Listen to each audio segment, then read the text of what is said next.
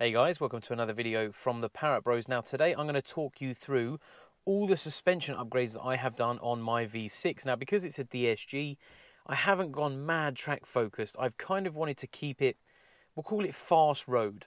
I wanted to increase the feel. I wanted to take away some of that wallowiness and the fact that the front end is just heavy and wants to go straight when you want to turn. And I feel like I have dialed this into the perfect fast road setup for a 3.2 with DSG, and I'll tell you more straight after the intro.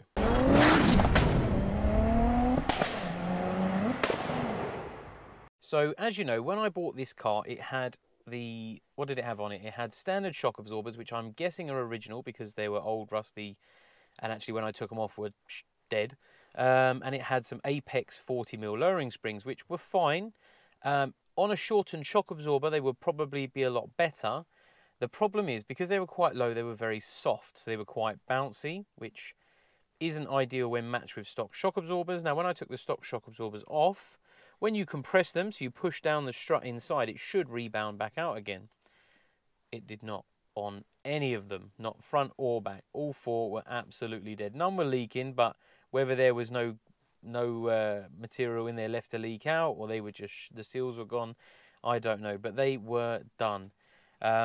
So, I mean, just putting on some new shock absorbers and some original springs would have been great, but then the ride height would have been a bit high and it still would have been a bit boaty. But yes, it would have been 100 times better than what it was. Now, I wanted something a bit more sort of fast road. And what I mean by that is I like to do road trips. I want to be able to feel in the steering. So when I'm turning, I want it to feel precise. I don't want to sort of turn and it feel like it's just got, do you know what I mean? A bit of play. I don't like that.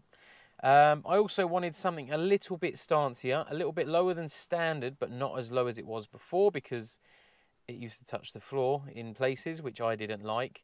And it looked just a little bit too low. And if you go too low, you then affect the performance and the handling. It's all about balance. I mean, the Roadster is really low now, so that's cool. But I wanted to get this absolutely dialed in. Now, obviously, it's got the V6 lump in the front, so it's heavier.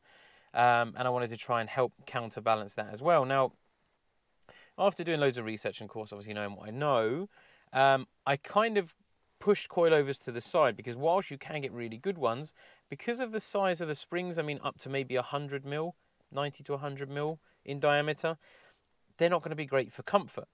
Whereas I know, like on the Nagaro blue one I've got, that has the B12 shocks and spring kit with IBAC. Now that's great, however it sits a little bit high. So then you start delving into different spring options. And the one that comes out on top, and I've seen loads of people have on their cars, is the H&R set. Now they recommend that they're sort of 25 to 35mm lower, which sounds perfect. It's a nice drop, a little subtle, not too much. Being a later car, it has the slightly lower springs on, so that brings it down just a tiny bit more than it would have been originally, which is great. And shock absorbers, I actually looked at H&R do shock absorbers, so I bought them as well. So then that gives it that nice match because the springs and the shocks were made to be together. Perfect, right? So shortened shock absorbers, which will allow better performance with the springs when combined. So that's kind of where I went with that. Now, whilst there, I don't know how well, depending on obviously how well you know TTs and that, the lower wishbones or the lower arms have two bushes. One is a round one, and one is round and flat. The other one is round as it's sideways. And there's a variant of different bushes. In the Nagaro blue one, I use the Strong Flex bushes. In the, or did I use the Strong Flex and the Defcons. Now, CB Autos make a billet aluminium sleeve which slides into the wishbone at the front, and then you put a smaller bush in which allows for less movement, so therefore giving you a bit more precise steering. And they also do a caster correction bush which goes at the back of the arm. I won't go into it too much, but it just straightens the system out and it just makes it that little bit nicer on the handling. Now, the bushes aren't particularly cheap. To be fair, none of this is particularly cheap, but it makes the car. And if you're going to do suspension properly rather than just buying a couple of £100 set of coilovers, then this is definitely relevant to you. Now, I tell you what, let's get driving whilst we're talking, because I've been enjoying driving this recently. Now I've got all the suspension done. So Oh, it sounds good, doesn't it? So on top of the, so I've changed the wishbone bushes to the Defcons and the caster correction bushes. I'll put all the details down in the description of what I've done, should you want to look at purchasing or what I've done and whatever. And then on top of that, I've also used some polybushed top mounts, so just some Powerflex top mount bushes on there as well, just to try and negate too much play on the top mounts. Whoa.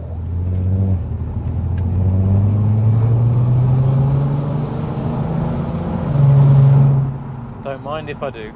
And that is where that finishes with the suspension. Of course, new bolts all the way through, because obviously, well, luckily, because they snap and break and, oh, cattle grid. Oh, they're horrible. And that is kind of it. Now, whilst looking at it, and obviously I've got the split rims. Now, I love them and I'm keeping them, so don't try and buy them off me. I'm keeping them.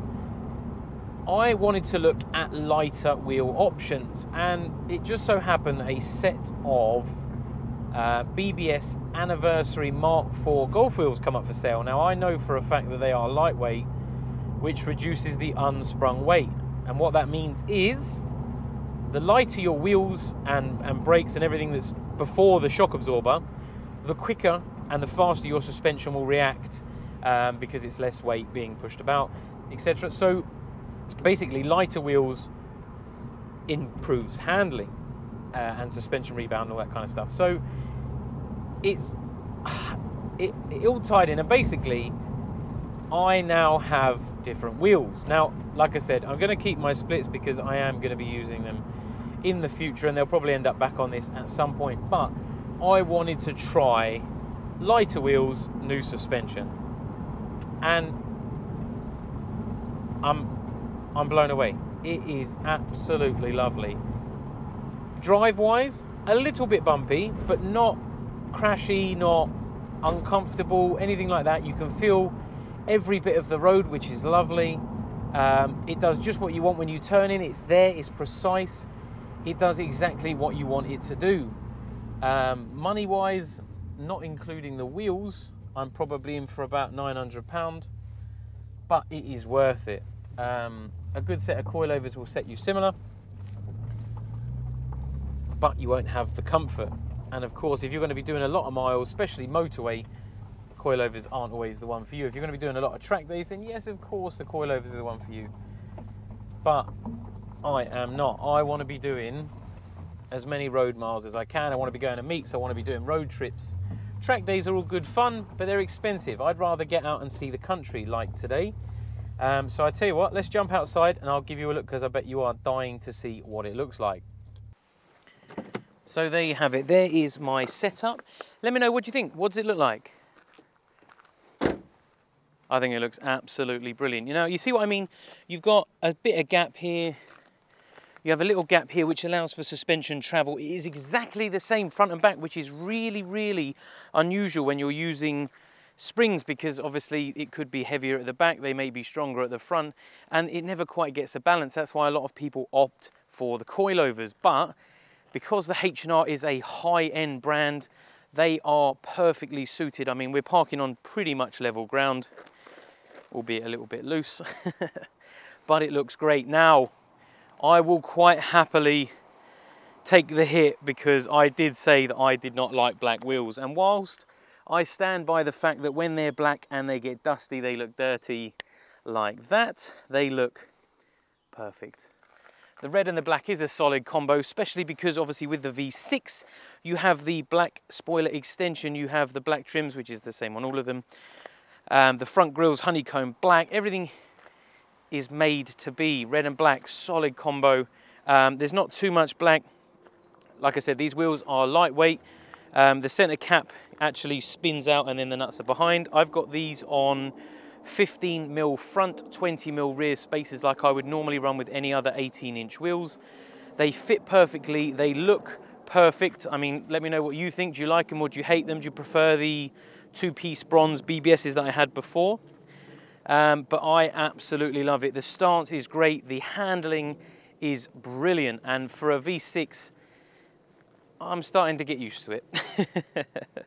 Like I said, I wanted something that was both usable and look good without being too harsh, because I want to be able to chew the miles. I don't want to go on a road trip to, say, the Ring or to Scotland knowing I'm going to be doing 1,500 miles, knowing it's going to be like that all the way there and all the way back. So this is this nice compromise between performance and comfort. I think if you're looking for, especially with a daily use, unless you're going to be doing track days, coilovers are pretty much useless. They're great, don't get me wrong. I'm not crapping on them because I have a set, but coilovers are more designed for performance over comfort and daily use with our English roads. Okay, so I want to hear from you guys what you think of my new setup. Do you love it or do you hate it? I mean, the black wheels, they're going to take some getting used to, and I'm going to have to clean them pretty much daily. I've got an extra litre of tyre shine because those tyres have got to stay black, because otherwise they look brown as the wheels look black and dusty. But I mean, handling wise, and the reason why I did what I did, I could not be happier. It is the perfect compromise between performance and comfort. It's got everything you'd want. It's got better feeling on the steering. It has better turning. It's just, overall, it suits the car. This is what it should have had from the factory. I'm sure when it was newer, it would have been a lot better, but obviously 20 odd years old, it's tired. The likelihood is if your car still has its original shock absorbers, they will be on their way out if they're not already. So if you are looking to do an upgrade, there is things in between this. I mean, you can, if you wanted to fit, say, Bilstein B4 shock absorbers or new KYB shock absorbers, whatever you wanted, new normal standard ones, you could fit the H&R springs, but the longevity of the shock absorbers would be a lot shorter. It doesn't particularly matter, but if you want to get the best from it, that is the way to go, the way I have.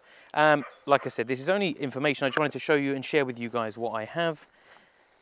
Of course, I'm outside and it is noisy, so I will wrap it up for now, but let me know what you think, and I will see you on the next one. Bye for now.